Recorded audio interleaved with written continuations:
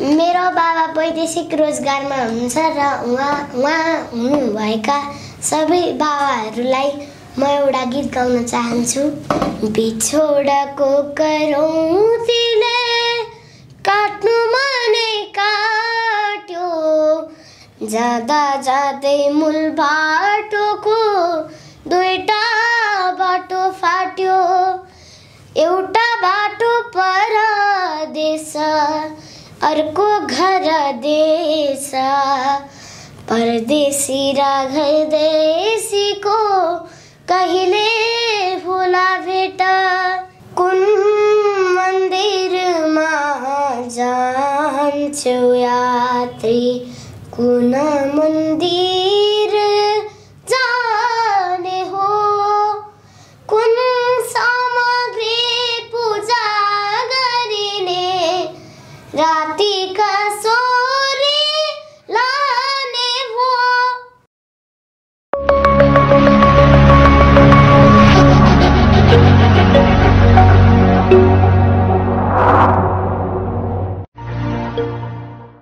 नमस्कार अनि हार्दिक स्वागत छ सैगाली अनलाइन टिभीमा।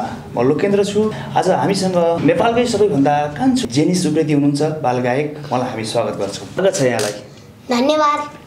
बाबुको पछिल्लो समय धेरै राम्रा गीतहरू आइरहेको छ हैन। सर्वप्रथम हाम्रो आदरणीय दर्शक श्रोताहरूलाई एउटा गीत गाइदिएर हामी कार्यक्रमलाई स्वागत गरौँ होला। हुन्छ। दुईटा फूल देउरालीमा साँची राखौँ जस्तो लाग्छ। दुईटा फूल देउरालीमा साँची राखौँ जस्तो लाग्छ। कतै टाढा जाँदाखेरि सँगै हिँडौँ जस्तो लाग्छ। देखे जस्तो पनि लाग्छ, भुले जस्तो पनि लाग्छ। कतै टाढा जाँदाखेरि सँगै हिँडौँ जस्तो लाग्छ। Thank you. बाबुको यति मिठो गीत चाहिँ कसरी गाउन सुरु गर्नुभयो? कहिलेबाट गाउन थाल्नु भएको? 3 वर्षको उमेरदेखि। 3 वर्षको उमेरदेखि। कसले सिकाउनु भएको? आफै आएको। अनि बाबुले धेरै ठुला भनौँ न गायकहरूसँग पनि गीत गाइसक्नु भएको छ है। कोसँग गीत गाउनु भयो? कोसँग याम बराल। हजुर। अनि याम बराल, डम्बर नेपाली। हजुर। अनि दिनेश अधिकारी। दिनेश अधिकारी। प्रमोद खरेलसँग पनि तपाईँले गाउनु भएको थियो है? प्रमोद खरेलसँग, सत्यस्वरूपसँग। अनि उहाँहरूसँग गाउँदाखेरि कस्तो फिल भयो हजुरलाई? धेरै राम्रो फिल भयो, किनकि उहाँहरूलाई मैले फर्स्ट टाइम भेट्न पाएको थिएँ। अनि त्यो बेला कति खुसी हुनुभएको थियो तपाईँ? म धेरै खुसी थिएँ। धेरै खुसी हुनुहुन्थ्यो। पक्कै पनि सानो बाल गायक हुनुहुन्छ र नेपालको सबैभन्दा हाम्रो अशोक दर्जी लगायत अहिले पछिल्लो समय अशोक दर्जीको डुप्लिकेट भनेर अर्को विक्रम भाइ पनि आउनु भएको छ हैन। त्योभन्दा पनि निकै 8 वर्षको हुनुहुन्छ। उहाँले धेरै मिठो गीत गाउनुहुन्छ। हामी गीतबाट नै हजुरहरूलाई मनोरञ्जन दिने प्रयासमा छौँ।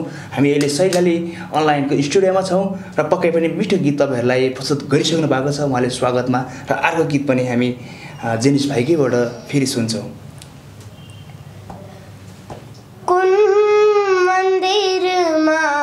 जान्छौ यात्री, कुन मन्दिर जाने हो, कुन सामग्री पूजा गरिने, रातिका सोरी लाने हो। कुन मन्दिरमा जान्छौ यात्री, कुन मन्दिर जाने हो। Thank you. कति कक्षामा पढ्नुहुन्छ अहिले? 3 मा पढ्नुहुन्छ। अनि स्कुलमा कतिको तपाईँको यो प्रतिभाहरू हैन देखेर सर मिसहरू हजुरको साथीहरूले के भन्नुहुन्छ नि? भविष्यमा ठुलो सिङ्गर बन्नु भन्नुहुन्छ। सिङ्गर बन्नुहुन्छ अनि हजुरलाई गीत गाउन लाउनुहुन्छ कि हुँदैन? गाउन लाउनुहुन्छ, प्रोग्राममा पनि गाइसकेको। गाइसक्नु भयो है। अनि बाबुले अब फिल्म खेल्दै हुनुहुन्छ, कुन फिल्म खेल्दै हुनुहुन्छ? बैनापट्टा। बैनापट्टा। हजुरको त्यसमा गीत पनि छ? छैन? रोल छ। रोल छ। रोलको लागि अनि उहाँको डाइरेक्टर साहबले, निर्देशक साहबले के भन्नुभएको छ हजुरलाई? उनको लागि प्र्याक्टिस गरिराख्नु। प्र्याक्टिस गरिराख्नु भन्नुभएको छ।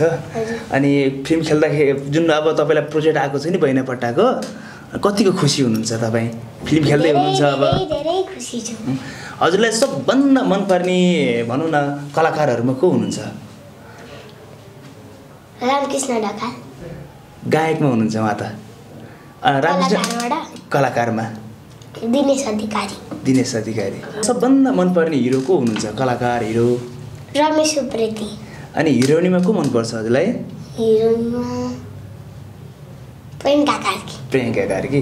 अनि रमेश उप्रेतीको नाम लिनुभयो होइन, हजुरको के को पर्छ? हजुर पनि उप्रेती हुनुहुन्छ? अङ्कल। अङ्कल उहाँलाई भेटिसक्नु भयो रमेश उप्रेतीलाई? के भन्नुहुन्छ उहाँले? हजुर हजुरको यो गीत पनि सुनाइसक्नु भयो होला उहाँलाई, रमेश उप्रेती दाइलाई?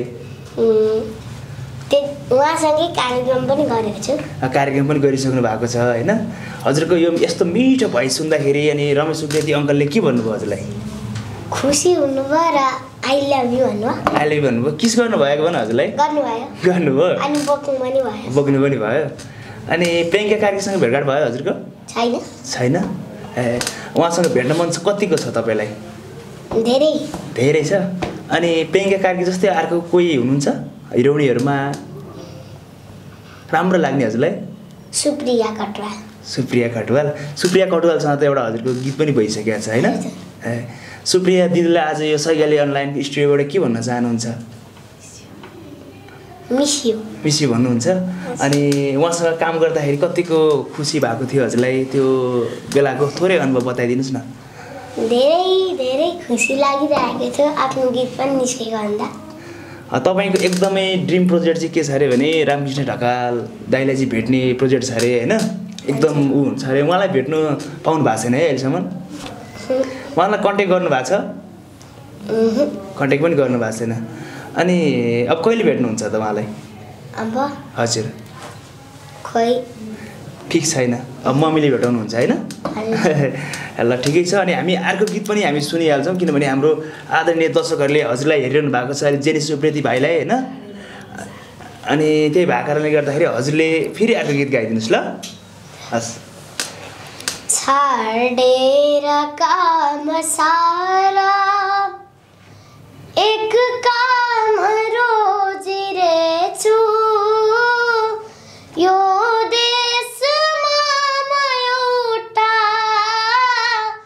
मानिस खोजिरहेछु। Thank you. कस्तो मिठो गीत गाउनुभयो है? हजुर। कसरी गाउनुहुन्छ हजुरले यस्तो मिठो? मलाई पनि सिकाइदिनु न, म पनि सिक्नु मन लाग्यो। कसरी आएको गड गिफ्ट भन्नुहुन्छ जजहरूले। ए जजहरूले गड गिफ्ट भन्नुहुन्छ? त्योभन्दा हजुरलाई कस्तो लाग्छ? त्योभन्दा धेरै खुसी लाग्छ। धेरै खुसी लाग्छ। प्र्याक्टिस पनि गर्नुहुन्छ है? हजुर। उता झापामा के सिक्नुहुन्छ? अब पढ्नुहुन्छ अनि के कुरामा प्र्याक्टिस गर्नुहुन्छ? सिङ्गिङ अनि फुटबल। अनि पढाइमा चाहिँ कतिको ध्यान दिनुहुन्छ तपाईँले? धेरै ध्यान दिन्छु। धेरै ध्यान दिनुहुन्छ। अनि मम्मीले बाबाले भनेको कुरा कतिको मान्नुहुन्छ? मान्नुहुन्छ? हजुर। अनि मम्मीले बाबाले के भन्नुहुन्छ हजुरलाई? खै के भन्नुहुन्छ है? हामी फेरि पनि अर्को हामी गीत सुन्छौँ किनभनेदेखि हजुरको मिठो स्वर छ, सधैँभरि सुनिरहँ जस्तो सुरिलो स्वर छ होइन? फेरि एउटा गाना सुन्छौँ है? कसरी फुले के भुले, कसरी फुले के भुले, तिम्रो ओठमा तिम्रो मुस्कानमा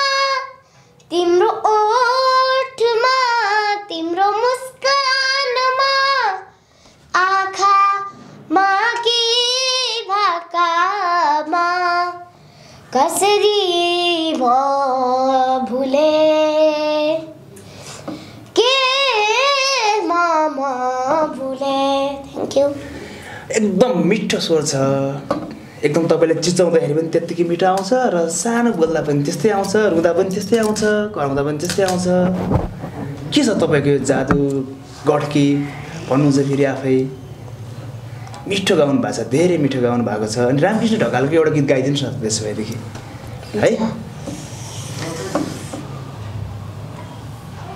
मलाई यो जिन्दगीले कहाँ पुर्यायो मलाई यो जिन्दगीले कहाँ पुर्यायो कहिले हँसायो कहिले रुवायो कहिले हँसायो कहिले रुवायो आफैसँग छुटाएर एक्लो बनायो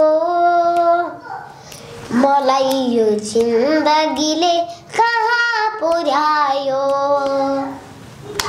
वाउ कहाँ पुगिरहनु भएको छ अहिले काठमाडौँ काठमाडौँ कहाँ झापाबाट काठमाडौँ है झापाबाट एकैचोटि हजुरलाई यहाँ पुऱ्याइदियो है वाउ जेनिस एकदम राम्रो स्वर छ मिठो स्वर छ अनि पढाइमा कतिको ट्यालेन्ट हुनुहुन्छ तपाईँ पढाइ के पढाइमा जस्तै 15 आउने है 15 को 15 आउँछ 100 को 100 आउँछ त्यसो भए 100 को 100 आउँछ अनि सर म्यामहरूले के भन्नुहुन्छ हजुरलाई धेरै राम्रो बाबु भन्नुहुन्छ अनि गीतमा पनि ट्यालेन्ट पढाइमा पनि ट्यालेन्ट हुनुहुन्छ पढाइमा त्यत्तिकै ट्यालेन्ट हुनुहुन्छ है अनि हजुरको साथीहरूले के भन्नुहुन्छ हजुरलाई सँगै पढ्ने साथीहरूले सँगै पढ्ने साथीहरूले पढ पनि गीत गाउँ पनि भन्छन् ए उहाँहरूले भनौँ न अब बाबुलाई चाहिँ कस्तो भनेदेखि ल जेनिस मलाई गीत गाइदिएर एउटा सुनाउनु भनेर कसैले भन्नुभएको छैन अहिलेसम्म भन्नुभएको छ त्यो भन्दाखेरि कि गाइदिइहाल्नुहुन्छ कि के गर्नुहुन्छ हजुरले गाइदिइहाल्नुहुन्छ ल एउटा गाइदिनुहोस् न त्यसो भएदेखि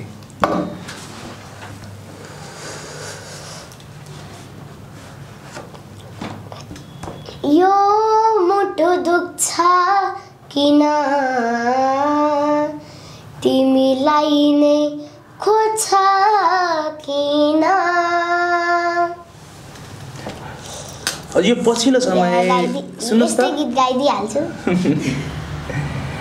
जेनिसलाई म के अनुरोध गर्छु भनेदेखि पछिल्लो समय धेरै हजुरभन्दा अलिकति माथिल्लो उमेरका गएका होइन अशोक दर्जी अनि आर्यन पनि हुनुहुन्छ यार हाम्रो टङ्क बुढाथोकीजीको छोरा पनि हुनुहुन्छ अहिले पछिल्लो समय अशोक दर्जी जस्तै गरेका हाम्रो विक्रम भाइ पनि आउनु भएको छ भेट्नु भएको छ उहाँहरूलाई के भन्न चाहनुहुन्छ तपाईँ उहाँहरूभन्दा पनि सानो भाइ हुनुहुन्छ है उहाँहरूले पनि मिठो गाउनुहुन्छ अझै राम्रो गाउनु भन्छु उहाँहरूलाई पनि गाउनु गायकहरू जस्तै अनि सबैजना भोलि पर्सि सबैजना मिलिसकेपछि एउटै यसको भइसकेपछि कन्सर्ट गर्नुपर्छ होइन अनि यही नेपाली गीत सङ्गीत क्षेत्रमा रहने अनि फिल्म पनि खेल्ने अब फिल्म खेल्दै हुनुहुन्छ फिल्मको लागि चाहिँ कतिको तयारी गरिरहनु भएको छ धेरै तयारी गरिरहेको छु अनि अब चापा गएपछि तयारी गर्ने है अनि सुन्नुहोस् न तपाईँ अब गाउँ के अरे पढ्नु पनि हुन्छ प्र्याक्टिस पनि गरिरहनु भएको छ म्युजिक क्लासहरू फुटबल पनि होइन अब फेरि अब चाँडै फिल्म पनि खेल्दै हुनुहुन्छ अनि तपाईँलाई गाह्रो पर्छ नि त पर्दैन कसरी टाइम मिलाउनुहुन्छ टाइम जस्तै एक घन्टा पढ्ने एक घन्टा गीत गाउने एक घन्टा प्र्याक्टिस गर्ने हामी अब आज सैगाली अनलाइनको स्टुडियोमा छौँ होइन तपाईँको साथीलाई अनि तपाईँको सर म्यामलाई के भनेर सम्झिनुहुन्छ यहाँबाट तपाईँ काठमाडौँ आउनु भएको छ नि त अहिले मलाई यो जिन्दगीले कहाँ पुर्यायो काठमाडौँसम्म पुर्याइदिरहेको छ झापाबाट होइन आई मिस यू म चाँडै आउँछु होइन अनि हाम्रो रामकृष्ण ढकाल एकदम तपाईँको डाइरेक्ट फ्रेन्ड हुनुहुन्छ है उहाँलाई एकदम भेट्नु तपाईँ चाँडोभन्दा चाँडो भेट्नु चाहिरहनु भएको छ अब भेट्न पाउनु भएको छैन होइन अब मलाई के भन्न चाहनुहुन्छ यो स्टुडियोबाट कता चाँडै भेट्न पाऊँ भनेर भन्नुहुन्छ कि चाँडै भेट्न पाऊँ भनेर भन्छु उहाँको एउटा रामकृष्ण ढकाल अब हजुरको अङ्कल भन्नुहुन्छ होला मेरो दाइ होइन मलाई एउटा गीत उहाँको एउटा फेरि गीत गाइदिनुहोस् न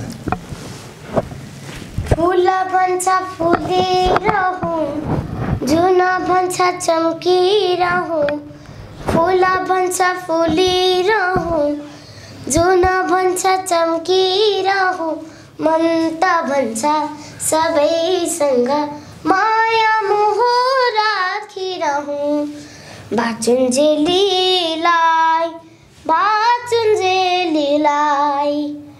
बाचुन्जेलीलाई बाचुन्जेलीलाई वाउ साँच्चै नै जेनिस उप्रेती 8 वर्षको एउटा बालकको एकदमै निकै राम्रो प्रतिभा तपाईँहरूले देखिसक्नु भएको छ र साँच्चै पनि तपाईँहरूलाई यदि मन परेको छ यदि मन परेको छैन भनेदेखि पनि हाम्रो तल कमेन्ट बक्समा गएर सल्लाह सुझाव प्रतिक्रियाको लागि पनि एकदम अनुरोध गर्छु र उहाँको यदि राम्रो लागेको छ भनेदेखि यस भिडियोलाई 3 करोड नेपाली दाजुभाइसम्म सेयर गरेर पुर्याइदिनु होला भन्ने अनुरोध गर्दै हामी कार्यक्रमको अहिले अन्त्यतिर छौँ हाम्रो जेनिस बाबु के भन्नुहुन्छ त अन्त्यमा अन्तिममा जतिजना दर्शक र श्रोताले हेरेर सुनिराख्नु भएको छ उहाँहरूले यो च्यानललाई सब्सक्राइब गर्नुभएको छैन भने छिटै सब्सक्राइब गरिदिनु होला र लाइक कमेन्ट सेयर पनि गरिदिनु होला र मलाई हजुरहरूकै सहयोगले यहाँसम्म आइपुगेको हो अझै माया गर्नुहोला भन्ने ठुलो आशा राखेको छु र हामी एकदम कार्यक्रमको अन्तिममा छौँ र अन्तिममा हजुरहरूलाई मिठो एउटा जेनिसको फेरि गीत गाउन म उहाँलाई आग्रह गर्छु र उहाँले एउटा गीत गाइदिनको लागि म फेरि आग्रह गर्छु हे तुलसी आँगनमा रोपौँला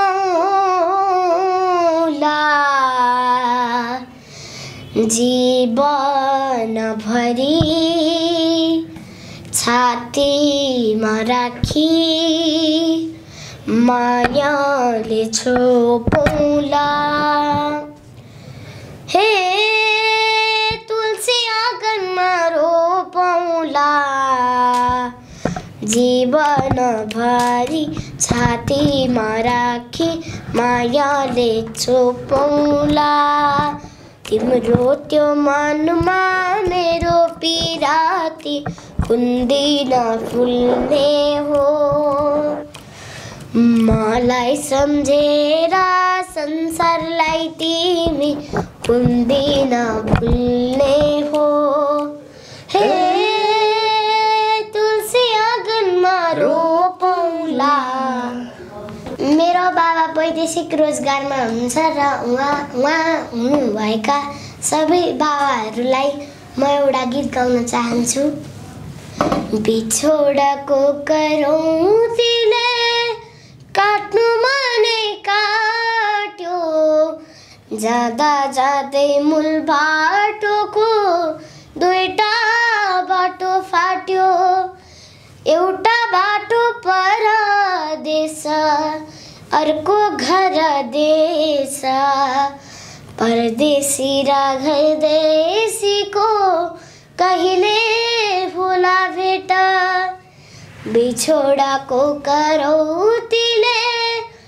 काट्नु मनै काट्यो जाँदा जाँदै मूल बाटोको दुईटा बाटो फाट्यो थ्याङ्क यू एकदमै राम्रो स्वर थियो र हामी म अहिले कार्यक्रमको अन्त्यमा छु म हजुरहरूलाई के आग्रह गर्छु भनेदेखि मलाई जेनिस बाबुको चाहिँ बाबा बाहिर हुन्छ भन्ने मलाई थाहा थिएन अहिले पछिल्लो समय कार्यक्रम अन्त्यतिर थाहा भएर उहाँले आफ्नो बाबालाई मात्रै नभएर आफ्नो जस्तै बाबाहरू धेरैजना बाहिर हुनुहुन्छ खाडी मुलुकतिर संसारभरि छरेर बसिरहनु भएको छ उहाँले सबैजना बाबाहरूलाई डेलिकेट गरेर चाहिँ मिठो स्वरले एउटा गीत तपाईँहरू सामु गाइदिइसक्नु भएको छ र म पनि हजुरहरूलाई के कस्तो कार्यक्रम लाग्यो त्यो विषयमा सल्लाह सुझाव प्रतिक्रिया दिनुहुनु भन्दै आजको यो सैगाली खबर स्टुडियोबाट बिदा माग्छु नमस्कार।